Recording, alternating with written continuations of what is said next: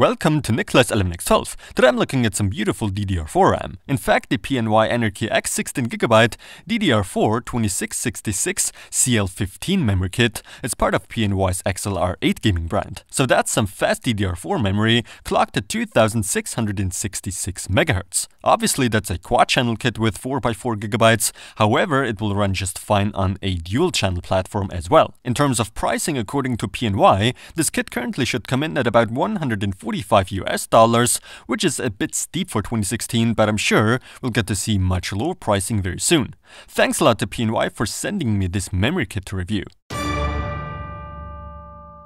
In a box, the 4 modules and that anti-static protection. Very simple, all we need. Now, as far as I know, there currently are 2 different kits available of PNY's Anarchy X DDR4 RAM. Either one with a frequency of 2666 MHz or one with 2800 MHz, both in 16GB capacities.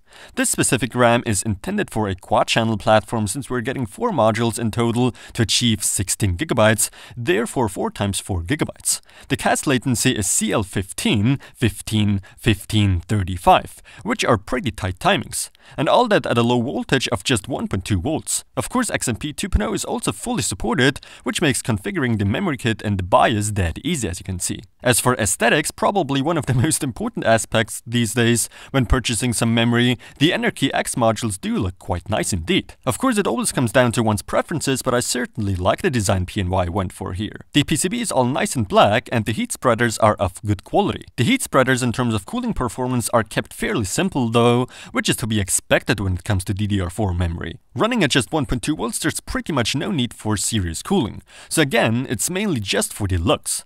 The RAM installed into my main Intel Skylake system looks really beautiful, although I wish PNY would have gone for a more red color for the middle parts of the heat spreaders to better match the red most manufacturers go for on their components, such as motherboards, graphics cards, and so on. But other than that, it looks very sharp, fantastic. Configuring the RAM kit and the BIOS thanks to XMP is extremely easy. 2 seconds and you're ready to go. Now let's go ahead and run some benchmarks.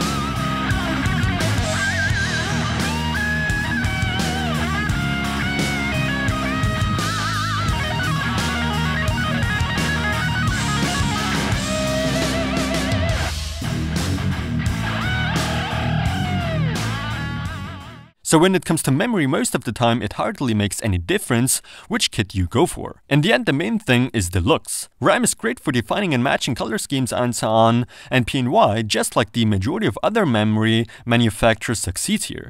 The kit runs perfectly stable and can even take overclocks. However, overclocking RAM is a very tedious job and the outcome hardly is worth the time you spend fiddling with the settings. Plus, you're risking system stability. The performance is great at stock and overclocking only makes a very tiny difference.